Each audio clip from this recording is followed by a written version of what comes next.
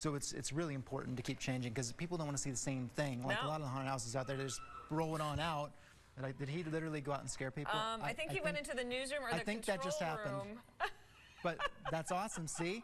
Look, I hear screams coming from your control room. Oh, there's Megan, our producer.